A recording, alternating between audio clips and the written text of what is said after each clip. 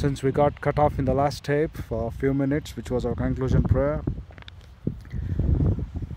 so that which is our purpose on this earth, being kept alive to be the scribes, Matthew 13:52, in comparison to Matthew 28:19, to make them disciples, and in comparison to the work for which we have been taken in part A of this tape of today's date, it goes on to prove for us that we should be the ready scribes, the prepared scribes, the scribes of His glory. And that is what, when we have been sent to witness, says Matthew 23:34, the world to recognize that we are the people of wise and great understanding, and we are the people of His work on this earth to the praise of His glory. Before Lamentations 2:15 could be applied to our lives, be aware, dear brethren, that we should be not wagged or hissed by the so-called prince of the power of this air to tell, is this the perfection, beauty of the Lord our God, the consummation of the kalal of the Lord's mind, or is this the joy in the divine treasure given for us in this earth? But we have everything for us in the church age, so that when we stand in His presence, we shall not be ashamed, but we shall be the praise of His glory in His grace.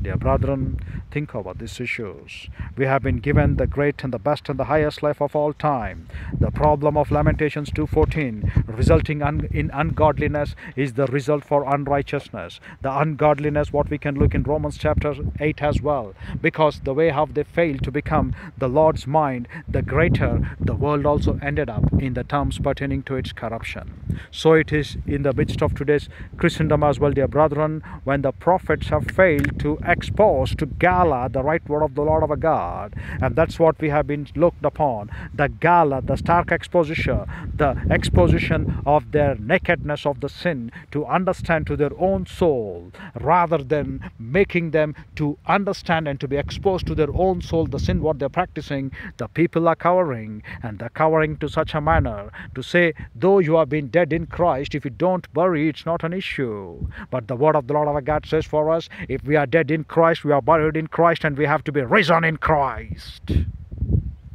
And there is no excuse for us. A baptism, what you take as a water one, is not that for your salvation. It is a testimony to say that you have been buried in Christ. The filth of this flesh has been out, and you are ready to be dying like a martyr to the Lord our God by taking the responsibilities to become like men. But you haven't been becoming like the eunuchs, the Ethiopian eunuchs.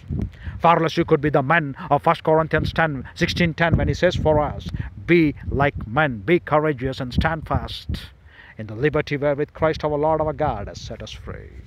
Think about these issues, dear brethren, as we shall come back and continue tomorrow. With our head bowed and eyes closed, the closing moments being dedicated to those who are here without Christ, without hope, and without eternal life. Inaudibly telling to Lord God the Father that you believe upon my Christ, my Lord, my rock, my Savior. That is the moment itself you shall have this eternal truth. This eternal truth for us is very simple. Believing Christ, you shall be saved. Whereas for the believer, the greatest merit is to grow up in grace and the knowledge of Bible doctrine, wherewith you shall learn to acquire to possess to know the truth, and the truth shall set you free. And for the pastor teacher, the greatest merit is to carry Satan Lagan. Remember Deuteronomy 4:6, dear brethren, that by the wisdom which you teach them and the understanding which you shall give in sight of all the nations, which you shall listen the mystery doctrine of the church age, they should consider you and say, surely this is Gadol, Megalas, a great people or a nation of Kainaketesis in the church age, of great Kakma, and of great Bene or Sunedesis, the understanding of His will. Dear brethren, daily coming to Bible class, Luke 9:23 is the principal work of the pastor teacher to make them so that they could come every day to Bible class. And the principal work of the believers is to carry their cross and to come. And the pastor teacher is to be aware about Acts chapter 20 verses 26 through 31, to teach them, which is nothing but the truth every day, every day, every day. Remember Leviticus 6:23, which teaches 6:13, which teaches for us morning 1 hour, evening 1 hour, the way how they have to give the fire of the altar of the Lord our God shall ever be burning to give sacrifice. So shall be the pulpit for the pastor teacher to teach every day the mind of Christ. And if they don't exegete, isolate and categorize it, though they are not able to make it up face to face the teaching of the Lord's mind, they shall certainly end up in the things which they think they are great, but the Bible Bible doctrine calls, they are not the chosen one of the Lord, but they are the kleptes, lestes, mistotes, thupas, canapes, tiflos, and shoros-oriented-minded pastors who have rejected the right authority of the Lord's mind to be there in the pulpits, and they have inculcated their own standards. Think over these issues, not to worry about the softies. Softies come and softies go. We are here to honor Lord's word above his name, though we suffer like 2 Corinthians 11 as Apostle Paul. But we have every day to be worried about the merin care for the church, which we have to teach for them to the praise of his glory. Dear brethren, think over these issues as we shall come back and continue tomorrow. Infinitely divine Holy Father, what a privilege it is for us to learn about Lamentations 2:15 in comparison to the way how Satan could tell about these church age believers who haven't been thy perfection of beauty, though have made them to be perfection of thy beauty at the positional sanctification.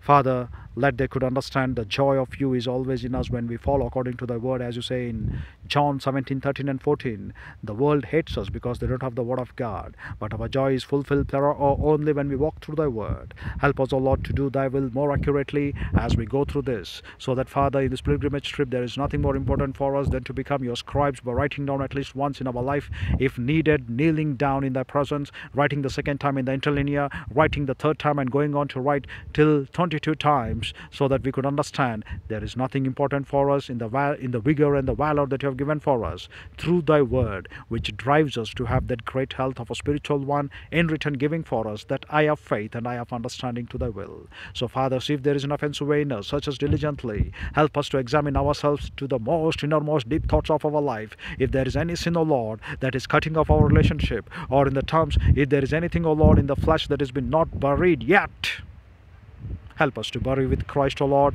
and be walking a life risen in Christ. We are talking about those kleptes, O Lord, those false pastor teachers, O Lord, who have simply taken the pulpits by becoming their entertaining clowns and not teaching line upon line, word upon word, precept upon precept in this church age, with the original exegesis, isagogics, and categories, with the right dispensing technique of dispensations, O Lord.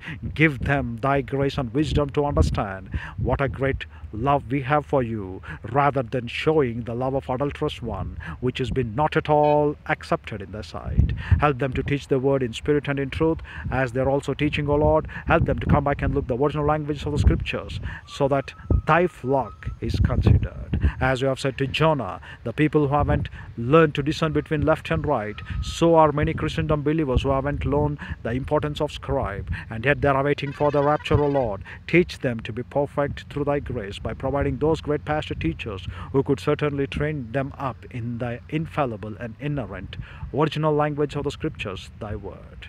In Christ's matchless, peerless, gracious name we pray, Father. May Lord God the Holy Spirit enlighten us in these tapes. Amen.